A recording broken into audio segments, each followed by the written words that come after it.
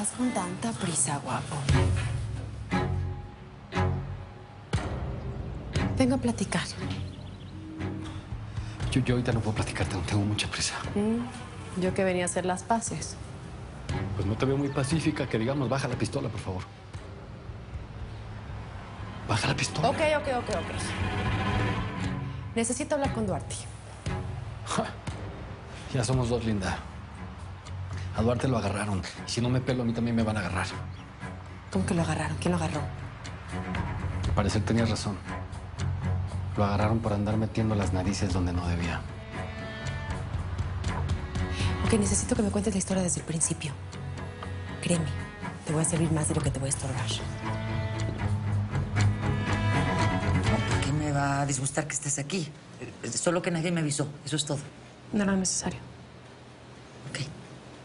¿Y qué es lo que quieres de mí? No, de ti nada. Quiero saber de tu trabajo. De por qué haces lo que haces y por qué no haces lo que te toca. Porque ayer hice parte de tu chamba, ¿sabías? ¿A qué te refieres? Eres demasiado delicada para ser pistolera. Vienes a burlarte de mí, a eso te mandaron, ¿no? No me estoy burlando de ti. Y no me mandaron, yo me mando solita.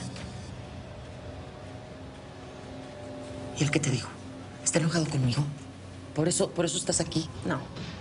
Él quería el trabajo hecho y ya está hecho. Quiero que me cuentes del negocio. ¿Y qué es exactamente lo que quieres saber? Todo.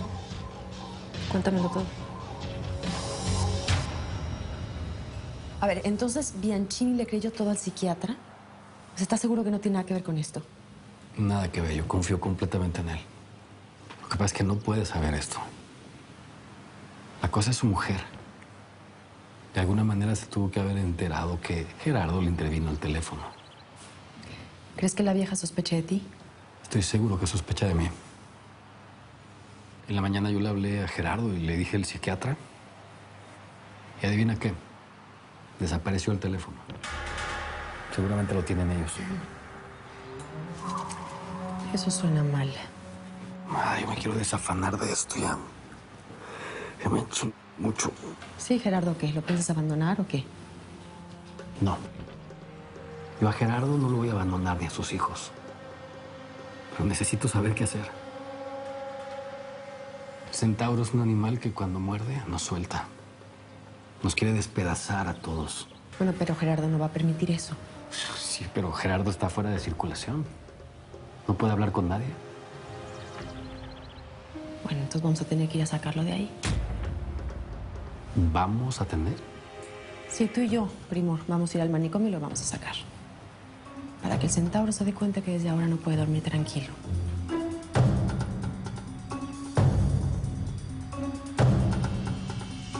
Sí, por favor, busque bien en el historial. Allí debe de aparecer. Así es. Yo soy la esposa del señor Rafael Bianchini. Él fue el que autorizó la reclusión del señor Duarte. Entiendo, y veo aquí el nombre de su esposo, usted, la señora Mariana, me dijo, ¿verdad? Así es. ¿Con quién tengo el gusto? Con Samuel Vela, para servirle, señora. Samuel Vela. Mi esposo me pidió que me comunicara con ustedes para saber el estado del señor Duarte. Ok. Paciente Duarte. Sí, todavía está en las habitaciones especiales y el doctor Lemos vendrá a valorarlo en unos momentos. Ok. Y nos gustaría pasar a verlo en algún momento. ¿Hay algún horario especial? Sí, señora, el paciente no tiene autorizadas las visitas, pero usted lo podría hablar con el doctor para que los apruebe. Sí, pero el paciente está a su cuidado directo, ¿no es cierto? Cierto, sí. Pero le repito, señora, tendría que verlo con el doctor Lemos.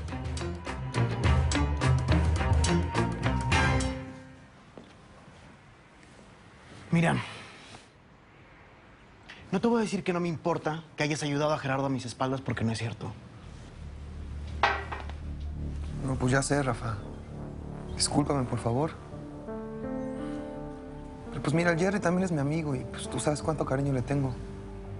Es que el güey anda muy mal. Ok, pero eso no es ningún pretexto. No, pues ya sé, me queda clarísimo. Pues yo te fallé y pues, estuvo muy mal.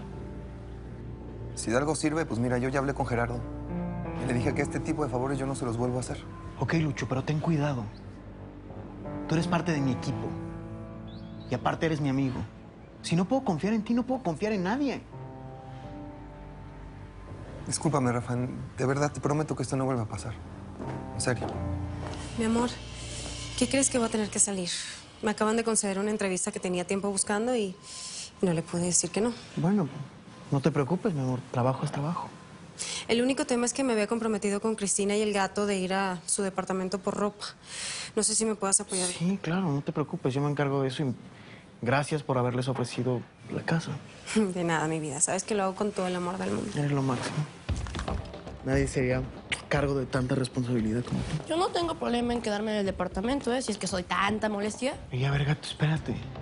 Si estoy diciendo que eres tanta responsabilidad es porque te queremos como un hijo. No por otra cosa. A mí me gusta cuidarte. Y a mí también, y lo sabes.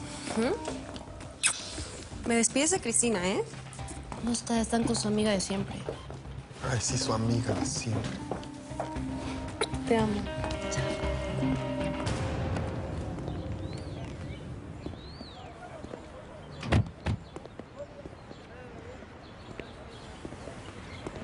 Las paredes están un poco altas. Hasta parece cárcel. Va a estar medio difícil sacar a Gerardo de aquí. ¿Tú sabes que tener un pesimista a tu lado que estás a punto de hacer un proyecto importante te reduce el 50% de las posibilidades? ¿En serio? No, no es en serio, pero si sigues así va a pasar. Paredes altas, gruesas. Yo no veo ningún huequito positivo. Todo tiene su punto vulnerable. Todo y todos. Ajá. Por ejemplo, el tuyo... ¿Es tu hermano? No. Digo, finalmente, ¿qué pasó con eso de tu carnal? Después de que te madreé, nada. Fui al lugar de rescate y lo saqué. Achis, así nomás. Sí, así nomás. Bueno, golpeé como a 3 guaduras y casi me matan, pero todo bien. Mira nomás. Las ventajas de haber tenido entrenamiento militar, ¿no? ¿Cómo sabes eso? No tiene sus informantes, reina. ¿Cómo fue que te subordinaste? ¿Qué te importa? Concéntrate en lo que venimos, ¿eh? Está la fila para entrar. Barrio, zona, colonia, llámalo como quieras, esto es nuestro imperio. Aquí nací y aquí me muero, confiando cada paso en el instinto, a ciegas en este laberinto. La calle es nuestra. ¿Y cómo distingues los panes normales de los panes importantes? Por el color de las charolas. Muy poca gente lo sabe, ¿eh? Los que se encargan de la separación y unas cuantas personas más. ¿Y cómo garantizas la entrega de los panes importantes a los lugares donde tenemos presencia? Lo vuelves a voltear a ver para hablar y me voy a enojar. Y tú, deja de andar de mi niñera, ¿oíste? Perdón, patrona. Entonces, Nuestras panaderías están en zonas estratégicas. Donde vendes más pan, pues donde más se consume. ¿No? Sí me explico. sí. ¿Y cómo haces con la facturación de los panes especiales? Bueno, solo facturamos cuando hay pedidos grandes. Lo demás lo metemos y lo lavamos en otros negocios, como en rentas, por ejemplo. La verdad es que lo tienen todo muy bien armado. Se ve que se saben su negocio. Sí, ha costado, pero ahí vamos. ¿Algo más? Pues no, nada más por el momento. Pero te voy a buscar más adelante para que me expliques todo lo que tenga que saber. ¿Ok? Vamos a ver al mapache. Claro. Hasta luego, Leticia. Hasta luego. Hasta luego.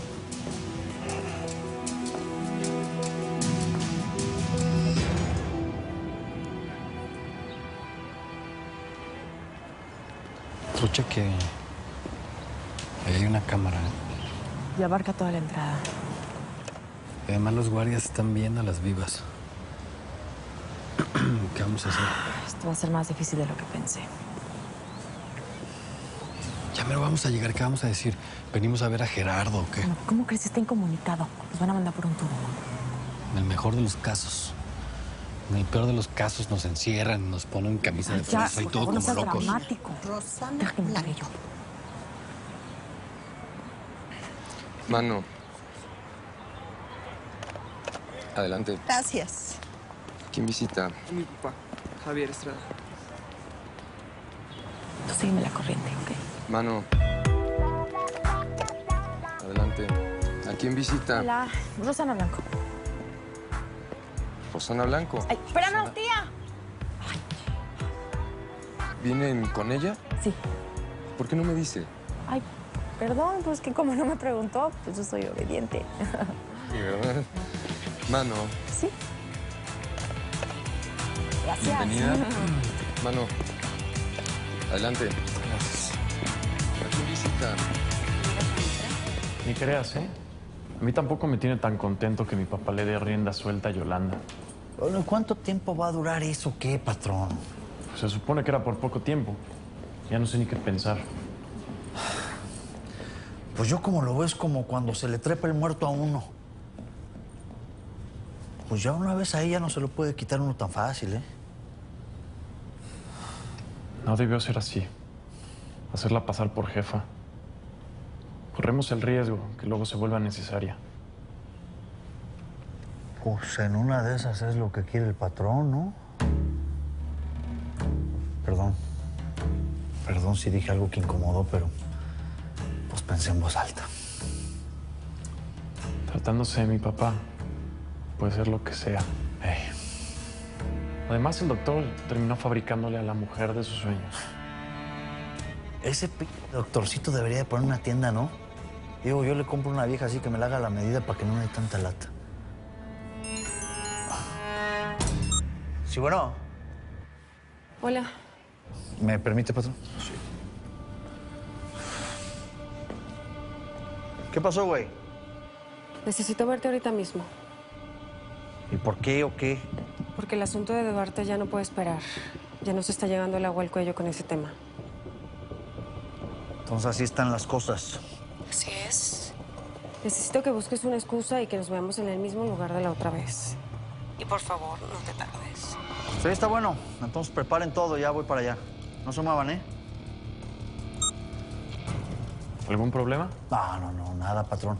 Lo que pasa es que le encargué a uno de los hombres que acomodara lo del coche para que estuviera listo para seguir al Vicente Garrido. Ya ve que el patrón me encargó que yo personalmente lo viera. Entonces, pues ya me tengo que ir. Muy bien. Ve. Ese asunto es importante. Está bueno.